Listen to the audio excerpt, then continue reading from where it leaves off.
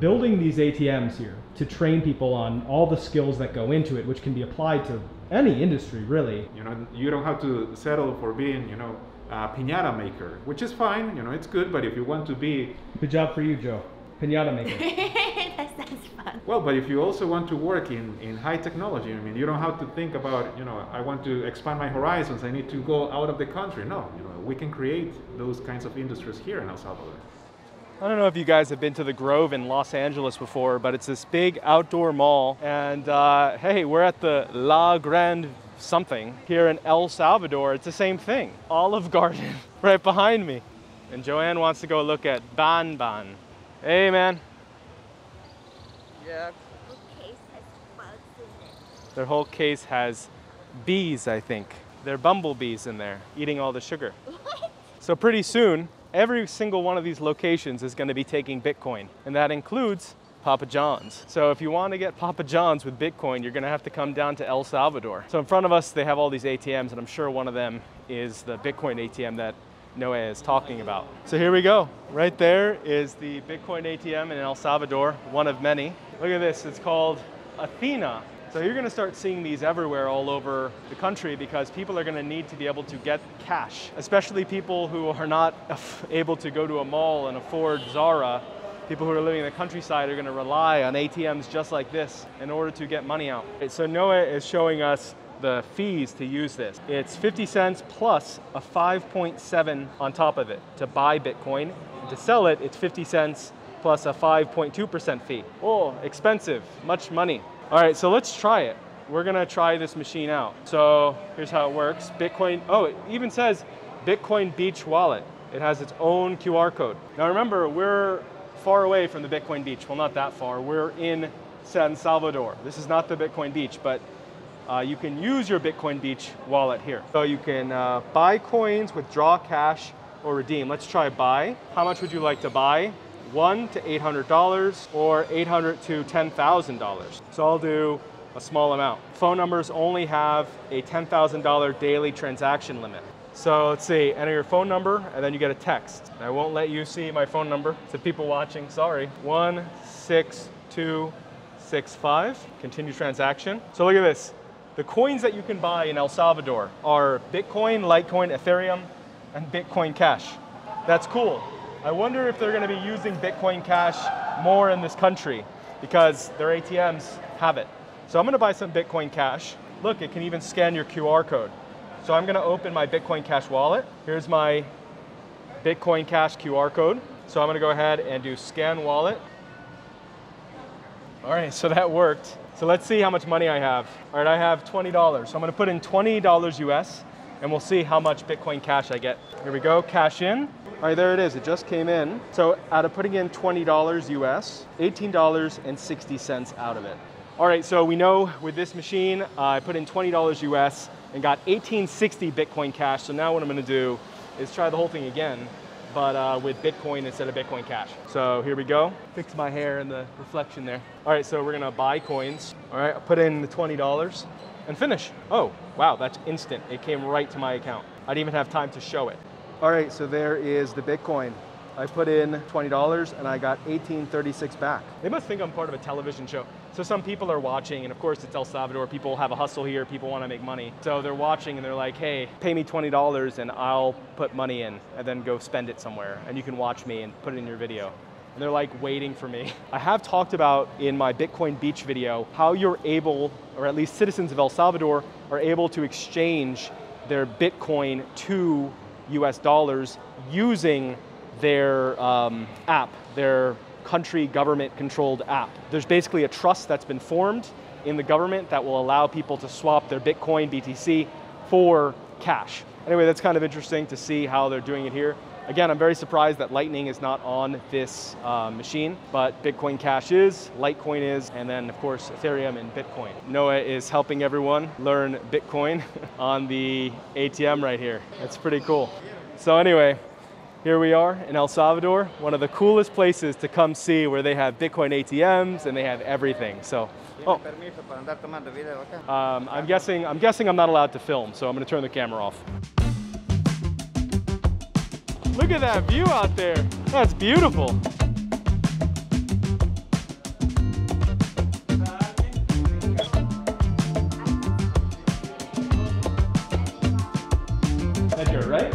Edgar. So Edgar has invited me to come here and also invited you guys to come here. You have a school here, right? Yes, we do.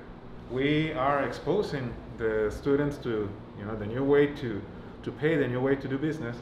They will be learning and they will be using the kiosks and buying Bitcoin or just selling their Bitcoin if they have some.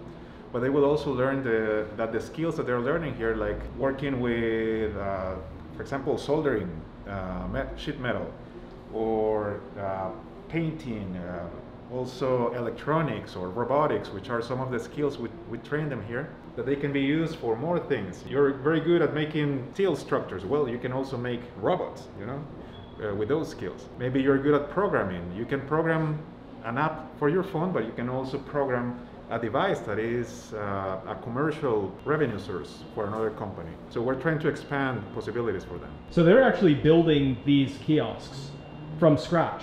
Exactly. And setting them up. That's right. And if you look behind you, we have some of the prototypes that we built first in wood, then we built some metal prototypes, and we've been progressing. Now we're using 3D printers to build some components. Amazing. We're building a robot metal cutter that we'll be using to just manufacture these in batches. Right across the room we have a training where we have 5 3D printers, because we're training students on how to design and how to print pieces that can be used for many applications, and this is one of them. So could you tell me a little bit about what your school is and why you're doing this? Well, the purpose of the school is we work with different groups of people. The main group we work with is youth that have already completed high school but do not have a job yet. So the government has programs or different programs where they can learn skills we have for example, from carpentry, woodworking, masonry, but also technology skills like robotics, software development, community management for social networks, 3D printing. So we are trying to create new industry. You don't have to settle for being, a piñata maker, which is fine, it's good, but if you want to be... Good job for you, Joe. Piñata maker. That sounds fun. It does sound fun. Yeah. Well, but if you also want to work in high technology, you don't have to think about, I want to expand my horizons, I need to go out of the country. No, we can create those kinds of industries here in El Salvador. Yeah, well, it's standing right in front of me. That's incredible. Exactly. You're building these ATMs here to train people on all the skills that go into it, which can be applied to any industry, really. But the ATMs themselves, what is happening with them? Are you putting them in locations, or are you taking them apart and rebuilding them? What happens with the ATM itself? Well, we actually developed them, even before the news for Bitcoin came about. Because, well, we just found out that we'll be using Bitcoin maybe 2 months ago, a little bit more. We had been working on this so that they could be a way to automate business processes. Some of the applications are, for example, selling prepaid phone balance. A lot of people here have 1 or even 2 cell phones. We have more cell phones than people in El Salvador, and most of them use prepaid phones. So right now, if you want to buy prepaid balance for your phone, you have to go to the store, find someone who sells it. We want to set them up as an automated solution for that, but also for paying for utilities, paying maybe for a bus card that that in the future could happen. We're trying to create those new opportunities also for banks or financial institutions if they want to automate. Many banks here have 80 ATMs, but they may have 1 ATM per branch in the bigger cities, because it doesn't make financial sense for them to have several ATMs or to have them in branches that do not have that many transactions. But if we create the technology locally, we develop the industry locally, we create jobs, and we develop the country as a whole. So is this unit here working right now, or is this a demonstration unit only? This is a demo unit, but it's already working with Strike. Okay, with Strike. Deposit or a withdrawal from Strike. Ingresa tu número de celular. And then your cell phone number? You need a Salvadoran cell phone number for Elige un servicio. Wow. Why do you choose Strike, Bitcoin, Tether, and Ethereum? Why those specific cryptos and not other cryptos? Well, right now we are in the process of adding more options. Strike was the first one that was mentioned officially here, that was going to be one of the main ones in El Salvador, and it's growing. But other cryptocurrencies are also gaining ground, like Bitcoin Cash or the Bitcoin, the main blockchain as well. So we will be adding more options. Right now you only see 4 here on screen, but it's it's a full touch screen, so we can add 20, 30, Wow. just as many as are needed, and we're integrating through APIs so we can add more cryptocurrencies. One thing that makes our kiosk different, or our ATM different, is that you can buy crypto in coins. So if you want to deposit, a quarter or maybe a dollar coin, which are very common here, you can do it. You can buy just $1 of Bitcoin Cash, or you can also make a withdrawal in coins. $4.50. Maybe that's not enough to go to a normal ATM. It's enough money, for you to buy lunch. It's enough money for you to go and take the bus, whatever you want to do. So you can make a withdrawal in coins, and you can get $4.50 out of it. What impresses me about this so much is that you had the foresight to start developing this concept before Bitcoin was official in El Salvador, before it was announced. I wouldn't say it's foresight. It's more like taking on a challenge.